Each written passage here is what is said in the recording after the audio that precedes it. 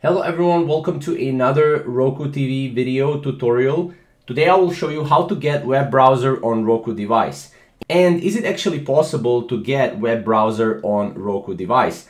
Now, before we get started, subscribe down below and let's get started. So as you can see, the unfortunate answer to this question is no. While there were rudimentary web browsers in the Roku channel library a few years ago, the company has since removed all of them. And it apparently does not allow developers to add them. Now, this is one thing you need to know about Roku, that you can actually go and mirror your web browser on your Roku device. So this is the only thing you can do. I mean, yes, it kind of sucks in the long term, but as you can see, while there's no native Roku web browser, you can still mirror your phone, tablet, or a laptop in the OS. You'll need to control the browser from the secondary device, but there can be reasons to do this. Say if you want to watch an unsupported video service like Twitch or show photography portfolio to your new client, you can use and mirror your mobile browser to your Roku. So this is one way how you can do it, obviously.